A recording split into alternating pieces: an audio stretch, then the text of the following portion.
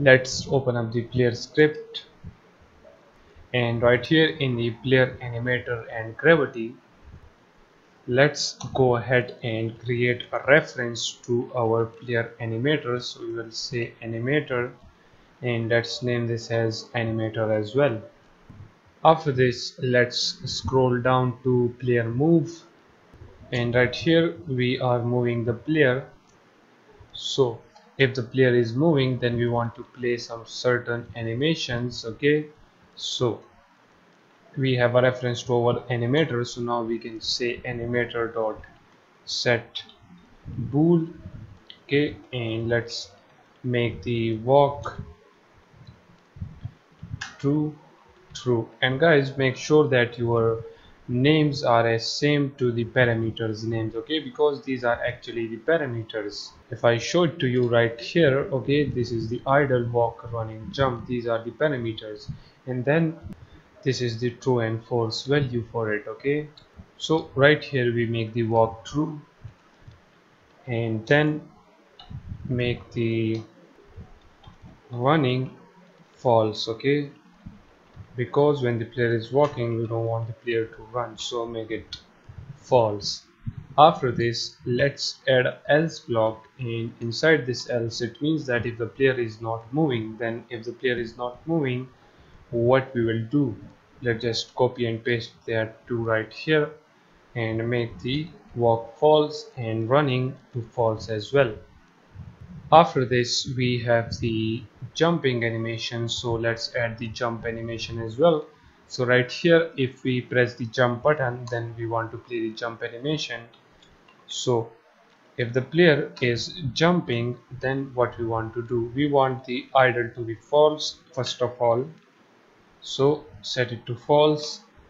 After this, let's say animator dot set trigger, because as you know the jump is a trigger, so let's trigger the jump.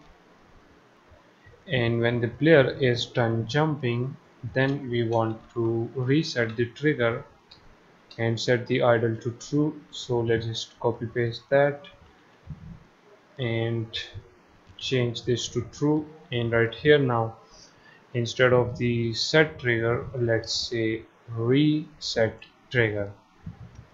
After this we have the running, or you can say sprinting. So right here, if we are sprinting, then what we want to do, as you know now, we will say animator dot set bool, we will set the walk to false and set the running to true.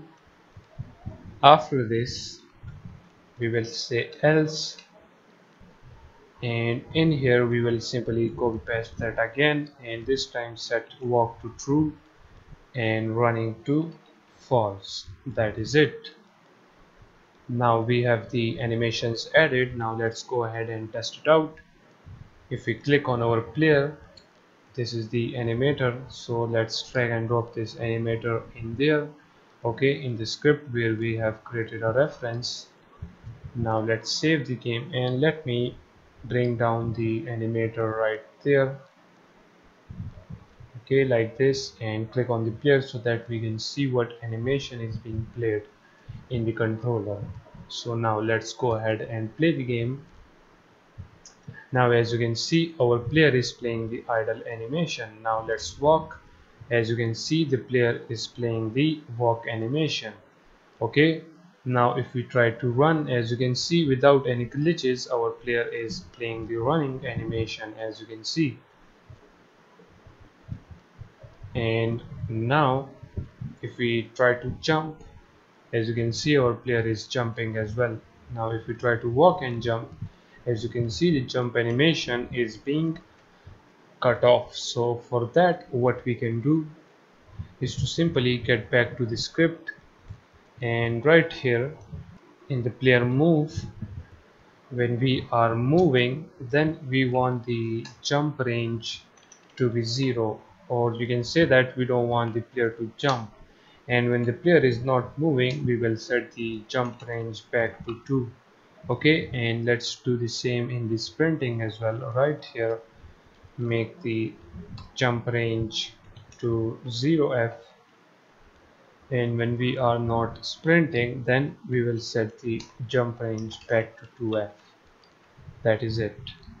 So now if we test out the game again, okay, here it is. We can walk, and now if we try to jump, as you can see, our player is not jumping. Now if we try to run and jump, as you can see, our player is not jumping. Okay, so now if we stop and jump, as you can see, our player is jumping, but the jump value is a little bit too higher, so let's just change this jump range to 1. Okay, and now if we jump, okay, it is set back to 0. So actually let's make this 1 and this one as well back to 1. Okay, because I forgot that our jump range was 1 by default, so make sure it is set to 1. Now if we test it out again,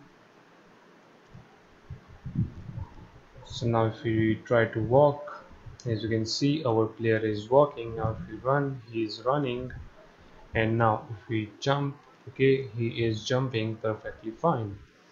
So our animations are now working fine, and with this done, I will see you guys in the next one.